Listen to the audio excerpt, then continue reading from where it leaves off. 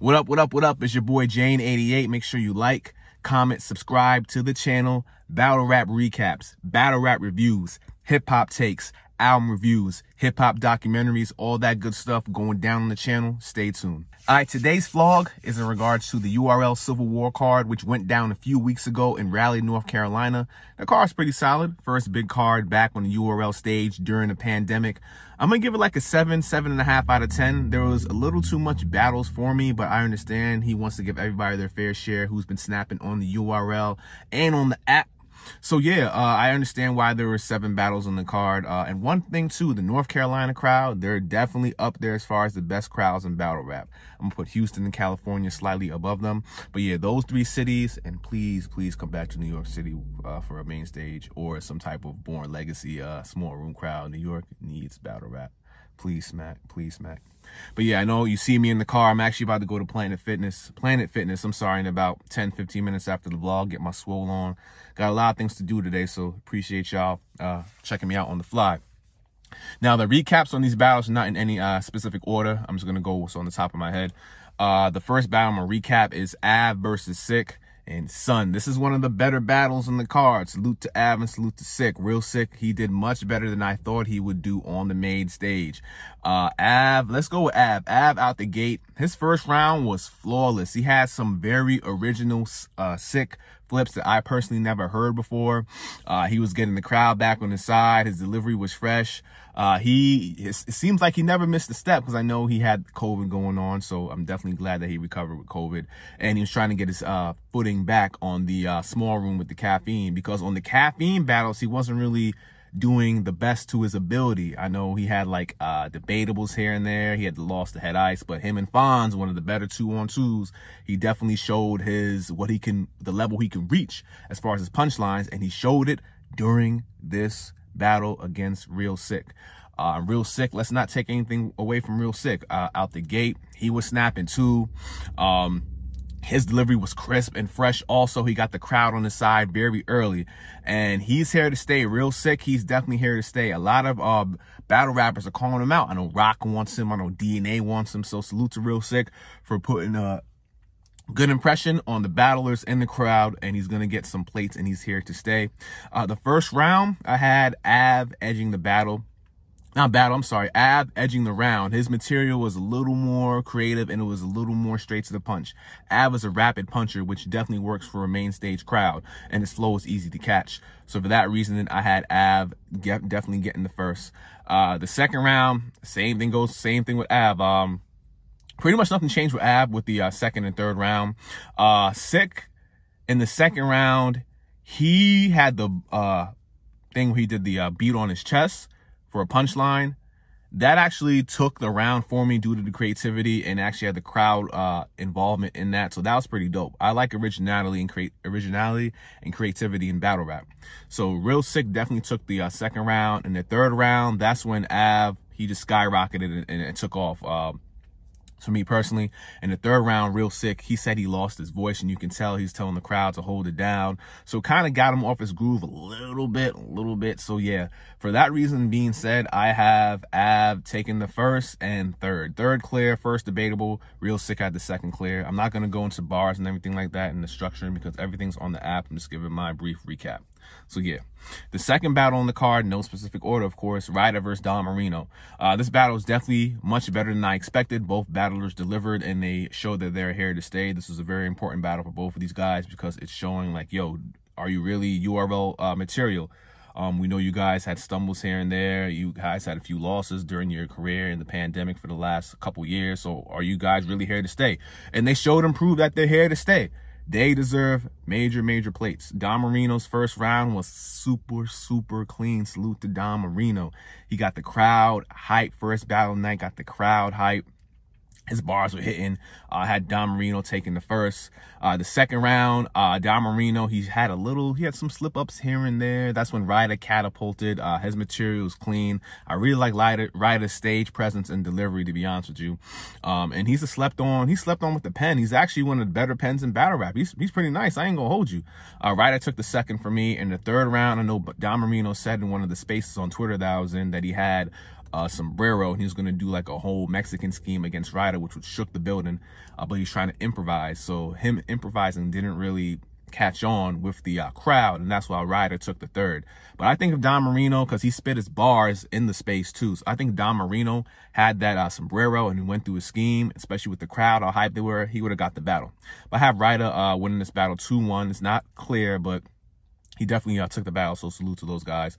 The second battle on the third battle, is Jay the Nightwing versus Kid Chaos. Jay the Nightwing's here to stay as well. I love his delivery and how he captures the crowd with his performance, because during the battle, if you're watching on the app, everybody was silent. You can hear a pin drop. You can hear somebody cough. You can hear the crickets chirping. You can hear the roaches crawling across the room. So yeah, Jay the Nightwing, he's definitely here to stay. I love his stage presence. I love the way he delivers his bars, his material, his schemes. He's so creative. He reminds me of like Goods and Head Ice mixed together. So Jay the Nightwing's here to stay. I have him getting the first round. I also have him getting the second round, because he broke down Kid Chaos of his like flaws in battle rap. Like, he's doing too much. It goes over your head sometimes. It's not needed, which Kid Chaos he did work on in this battle.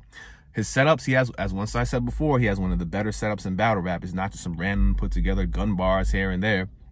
And he showed that during this battle. He definitely got the crowd on his side too, Carolina. So even though he had the crowd, even though he had the crowd on his side, like, they were feeling Jay the Nightwing. I guess because his delivery and his presence just overshadows what Kid Chaos was writing, which would Jay the Nightwing was explaining during this battle. But yeah, the winner of that battle had Jay the Nightwing winning that battle. He edged the battle. Kid Chaos clearly got the third round, and Jay the Nightwing slightly edged the second, and he got the first. So Jay the Nightwing, he won this battle 2-1 edge. Salute to both of those guys, because that battle was very entertaining. The next battle on the card is Lou Castro versus Jack Boy Maine. I personally was looking forward to that battle so much, but I know Jack Boy Maine, he has lupus. That's definitely a very serious condition. I hope everything does work out in his favor and he takes care of himself. Lou Castro, he got this battle pretty clear. Energy was on 100. Jack Boy Maine, he snapped during the first round. You could say he kind of got the first. It's up in the air, but after that, you can tell he's trying to hold us together, and Lou Castro just took advantage of the opportunity, and he got that battle, man. Lou Castro, I'll say gentleman's 30. May be able to give Jack the first, but it's hard. I have to watch that again, but salute to those guys, man, because they always give 110% every single time they're on the stage. They barely slip up, barely choke. So once again, salute to those guys. The next battle on the card is Danny Myers and Tink the Demon versus Ace Amin and Swamp. My favorite battle on the card. 2-on-2s are lit. Always have them on every event Smack. Even if it's just like a random team, it'll definitely get the crowd hype. Just my personal experience. Personal opinion, I'm sorry. But yeah, Ace Amin and Swamp, they have the 2-on-2 chemistry down. You know, Swamp and Geechee Gotti, they were teammates before. Ace Amin, I think he had Cuban as a partner before. But yeah, he had one of those guys on the DMV movement as his partner. It's not off the top of my head right now. But yeah, they were capitalizing off the crowd. They even bumped Tink the Demon. They had the crowd early in their favor, which is definitely needed if you want to win the main stage battle. So after their first round, I was like, yo, Danny, Tink, y'all have an uphill battle. And it started to look like that because Danny had a rebuttal that fell flat, and he's trying to catch himself afterwards. So I was like, man, not again. But Tink the Demon, once Danny let him cook with that dark web bar, that's when everything just switched momentums. They were just snapping the whole time that first round. After the first round, son, they were like, here, Ace Amin and Swamp went. They were stumbling, brought it back. Momentum was like, that door was opened, and this is where Danny and Tink took advantage. Tink had the fire rounds for Everbar. That was fucking amazing. They were cooking. They got that second round clear. Third round, Ace and Swamp are breaking down Danny because they had a lot of material for Danny, not that much for Tink, saying that Danny was writing for Tink and everything like that. So they were really getting Danny with the parallel universe, which was one of the better parallel universe bars. But let's stop that because Mike P already did the parallel universe thing with Danny with the second round. And nobody's going to do it better, so please stop that because you're probably going to lose that round. And then Ace, that's when he bumped Smack. But then you're going second against Danny. He rebuttals. He told Tay-Rock and Smack, let's not get his second half. Killed the momentum, due to laughter, veteran move. crowd went crazy, and that's when they stole the show. Danny had that Aces Click bar with Low Deluxe. I'm surprised nobody caught that in the building. If you watch the Mad Cyphers DVD, because I'm heavy on battle rap since like 2001, Low Deluxe always rep Aces Click. Fastest way to Harlem is the A-Train. Aces Click, he always rep that in the beginning of the battle. So yeah, for that reason being, Danny Myers and Tink clearly took the second and third round. You can say they took the first, but with the stumble, I'm going to give it to Ace and Swamp.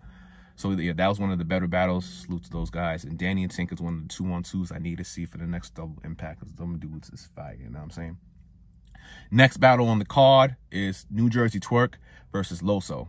This battle was an uphill battle for Loso because Twork is back, main stage. He has the presence, idioms, punchlines, wordplay, aggression, special move with the madness I can snap at any moment.